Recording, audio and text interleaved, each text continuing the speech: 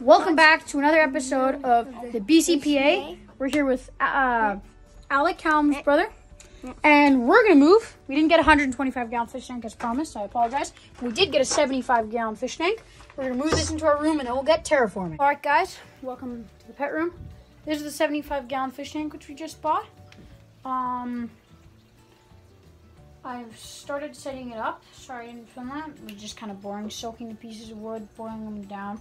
So basically what I have is this part right here. Just have a piece of Okinawa wood or something. Same there, and then some rocks to hold it down. Over here we just have some driftwood. And then right there we also have some Okinawa wood, rocks, some nice sand. And yeah, that's basically it. So we're gonna have another piece of wood right in this open area, obviously. We're gonna put some plants in the pieces of wood. I don't know how well you can see or not, but no, that's not working. Callum's not here, so my camera abilities are bad. So that piece of wood, there's some holes in it, and that'll be perfect for putting roots. Just things like sword ferns, for example, over here. Got sword ferns. And I'm pretty sure here we have that plant right there is a sword fern as well. Oh geez, my camera abilities are really, really bad without Callum. But yeah, we'll get back to it as soon as I've put all the other pieces of wood. And guys, so we finished setting up the 125-gallon, sorry, I'm used to saying that, 75-gallon fish tank. It's sizable difference than the 36-gallon over there. So we have these arches of mako wood or something like that, some African wood, and then there's one piece of beech wood. Some sand bottom with some gravel, and there's rocks. We have a sword fern back there. A water sword fern, Amazonian sword fern, I think it was called. And then some water lettuce. I think it was like frogweed or something like that. A filter. And yeah, that's all right, guys, welcome back. It is Thursday now. It's already dark outside. We've moved the fish and the frogs in. There's still a few fish over in the 36-gallon. However, a lot of them have moved into the 75-gallon. The full setup. The pieces of wood are just held down by those rocks, hoping they'll get waterlogged with time. We moved the baby Corodora over. Frogs, I bought an angelfish. We moved all 3 baby guppies.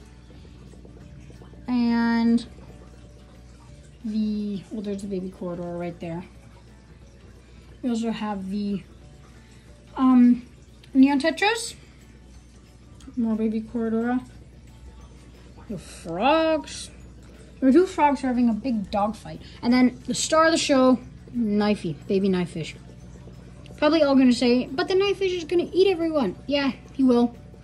And we're just gonna have to buy some more guppies and neon tetras. But well, I'm hoping maybe we'll get lucky with this guy. And even if that is the case, we'll just end up getting a little bit bigger fish. Isn't the end of the world. So the last fish which we will be moving into here are some reed fish, which are kind of like the coolie loaches, just one heck of a lot bigger. I think they're like 24 inches maybe. Just a wild guess. Not a wild guess. Trying to fish it out of my memory anyway. And the other fish, maybe we'll move them in, are some African feathered catfish, which I've wanted for a while. And now that I have the angelfish, it's the last other fish which I've been wanting for a while and want to put in. We moved Swordtail in. We might be getting a swordtail girlfriend because, well, he's been trying to court angelfish for a while. Also, please leave names in the comments below for the angelfish and swordtail because we don't have any names for them. The knifefish, we have a few suggestions. I'll leave them down in the comments below. So Black Beauty is one. I was thinking Bowie after the Bowie knife. And things like Ebony, Midnight, Abyssal, like the Abyssal Zone in the ocean. So, yeah, those are the options so far. I'll put some down in the comments below, and you can just leave a like beside them. And, yeah, whichever one gets the most votes, that's what we'll name them.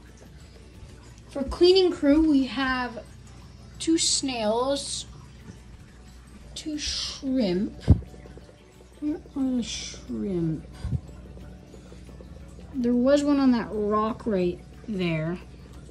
There's also one in the back there. Where? Well, I can't find the shrimp right now, but you probably know what ghost shrimp look like.